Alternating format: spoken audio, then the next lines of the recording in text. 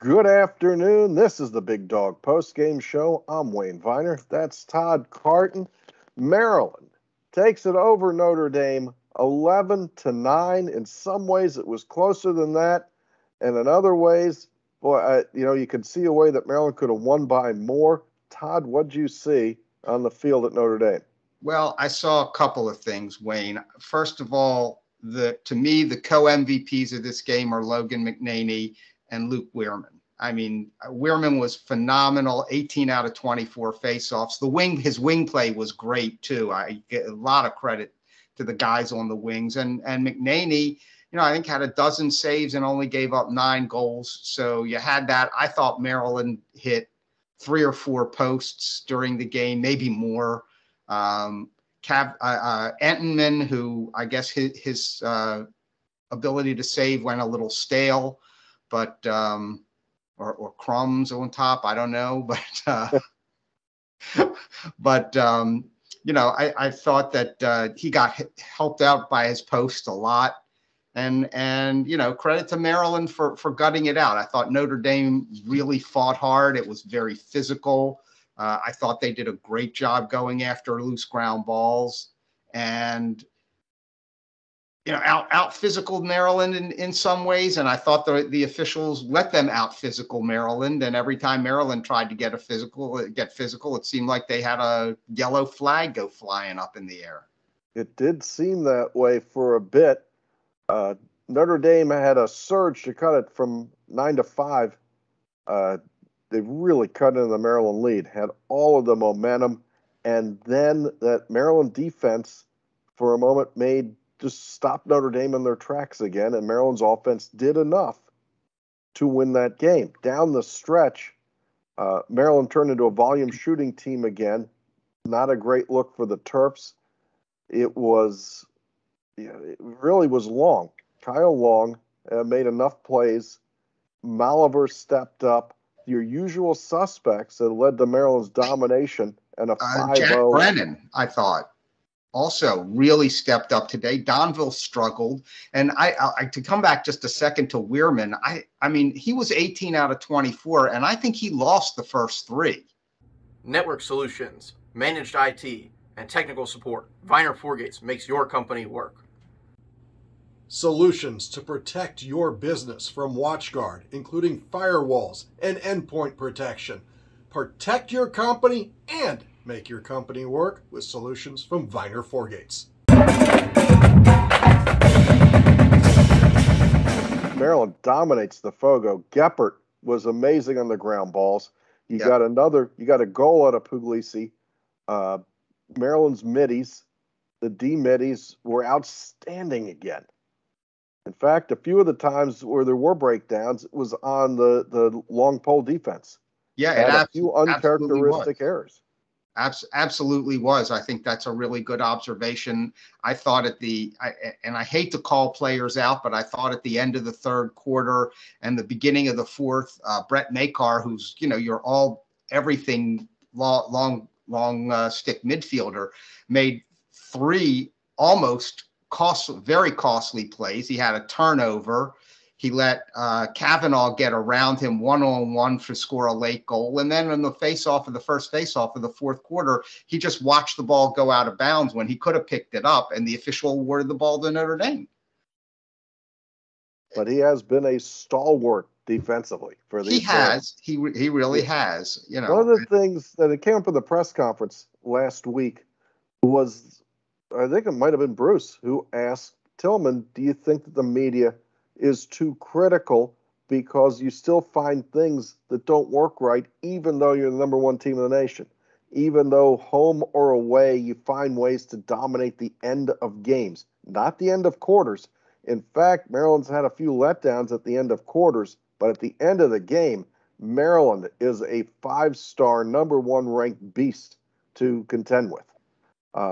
And Tillman said, no, there's always things to work on. This is college level lacrosse, and there's always places to get better. I'm not sure whether to be amazed that Maryland still finds a way, and I think I'm going to stick with that, amazed that Maryland still finds a way. Georgetown stumbles. Notre Dame has stumbled. Other teams have had bad outings, not Maryland. Yeah.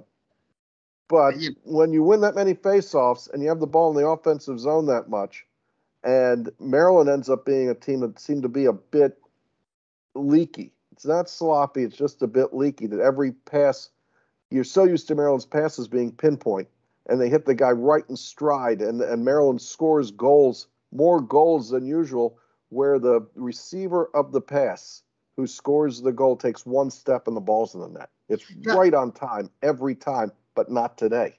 Yeah, and it's funny because there were a couple that they did manage to do that. There was one early where Donville had a pass right on the doorstep and he flung it wide. And then late, I think it was DeMayo got, the Terps on the next to last possession. I mean, there was such great ball movement, and DeMayo had a wide open shot that, I think I texted you at the time and said, he's got to put that in the back of the net. So, he does. So there were a few moments like that were typical Terps, and then there were a lot of moments where that pass was just off just enough to throw the rhythm of the offense off a little bit. So with all of that, both good and bad, Maryland survives in another trip to Notre Dame, coming out 11-9 winner. You've got Albany, and then what's shaping up to be a baby Final Four, Maryland UVA, Duke Towson at Audi Field 2 weeks, and then it becomes Big Ten play the rest of the way. It seems like the season's, to me, suddenly seems very short. It does that, Wayne. It seems to compress, and I'll tell you what, the older you get, the faster that compression happens. Well, it's happening for me this year. I still think we're in a Final Four. This is a national championship run. It was from day one. It still is.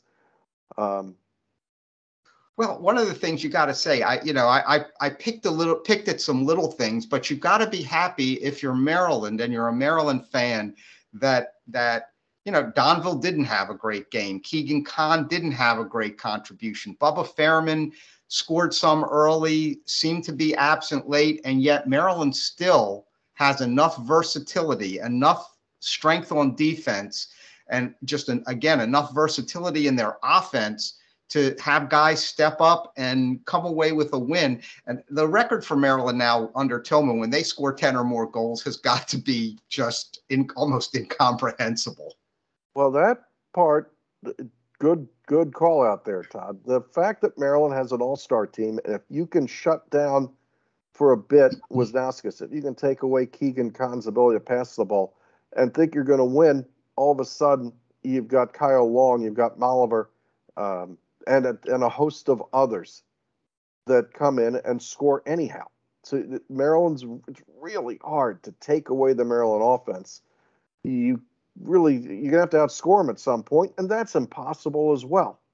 So if there's anything you can do to stop Maryland, it's to make sure the passes don't land on time, to try and be in the passing lanes nonstop. It takes tremendous defensive effort to do that. Nobody's been able to do it yet this year. Yeah, and you have to neutralize right now as things are shaping up. You have to neutralize Weirman at the faceoff X because if Maryland gets those kinds of possessions, they're all virtually impossible to beat. Right now, Maryland's sixth in offensive faceoff percentage in all the entire NCAA, and I'm pretty sure after today they're going to move up in that ranking. Yeah.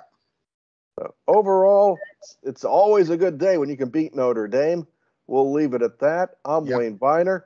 Just a quick shout out to the women's lacrosse team who put 19-6 or 7 down at William and Mary today. And Aurora Cordingley, the transfer from Hopkins, just continues her phenomenal play. 5 goals and 3 assists, I think she had, playing about 3/4 of the game. Well, if we're doing shout outs, we got to give one to Mason down in Jacksonville. His Jacksonville Dolphins, 22, ranked on the women's side, 8th. And the men's side, they get a nice column from the Baltimore Sun today. Many of the Jacksonville Dolphins are Baltimore area transplants down there, so they're looking great. And 1 to young Terp Jordan Viner up at Temple, top 20 lacrosse on the women's side. Went to your alma mater, UMBC. and pulled What a out a win. comeback for them yesterday in the second half. They just dominated that second half against UMBC. UMBC couldn't win a draw. Temple was really efficient offensively. I watched a good piece of that game. I know you were there. I was. And that'll do it for today. Check back tomorrow after the Michigan State basketball game. I'm sure Bruce will be on the post game, probably with Todd. I'm going to be in Philadelphia at the Temple Senior Day basketball game, so I'll probably skip this one tomorrow. But as always, as long as Maryland keeps playing, we'll keep doing these shows. Thanks for watching. Good afternoon. It's Maryland 11, Notre Dame 9.